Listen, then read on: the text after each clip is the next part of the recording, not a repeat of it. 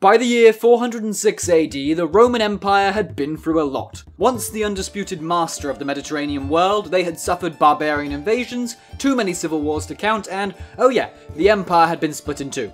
But in that year, things were about to get a whole lot worse, because deep within the Great Hungarian Plain, a man named Attila was born.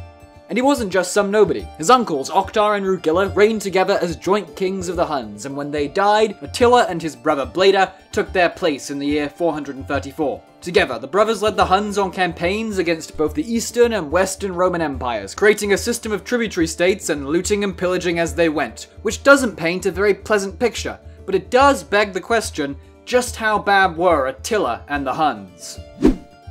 11 years later, in 445 AD, Bleda died, probably from a bad case of a dagger in the back. But let's back up a little bit to the beginning of Attila and Bleda's rule. The empire they inherited from their uncles had been at war with the Eastern Roman Empire on and off for decades. But one of the brothers' first acts as the new rulers of the Huns was to make peace with the Eastern Roman Emperor, Theodosius II. Admittedly, the Huns demanded a high price, a tribute of 700 pounds of gold to be paid to them annually, but still, it was peace. Short-lived peace, anyway.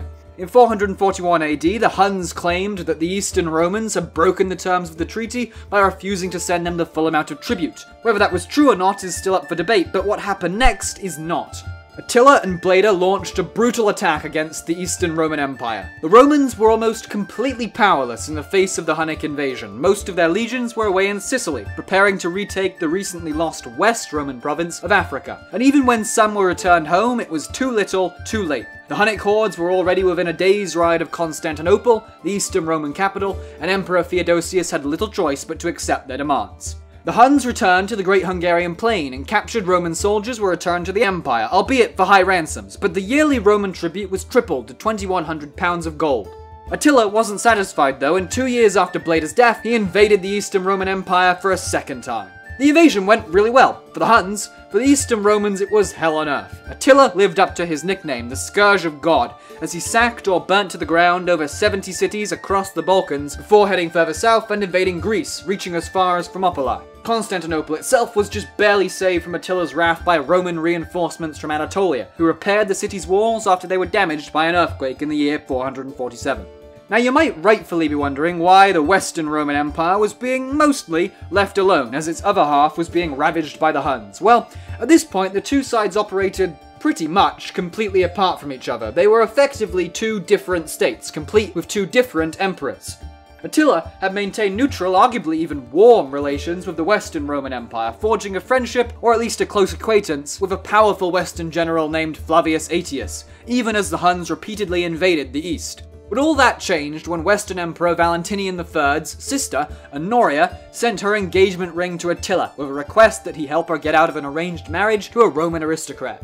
Attila, probably wrongly, chose to interpret her message as a proposal and claimed Honoria as his wife, as well as half of the Western Roman Empire as a dowry. Valentinian, to his credit, I suppose, was willing to send Honoria to Attila in exchange for peace, but she quite understandably didn't want to go. More importantly, Valentinian wasn't quite as willing to give up half of his land to Attila. So, naturally, Attila gathered 200,000 of his closest friends and family and invaded Roman Gaul.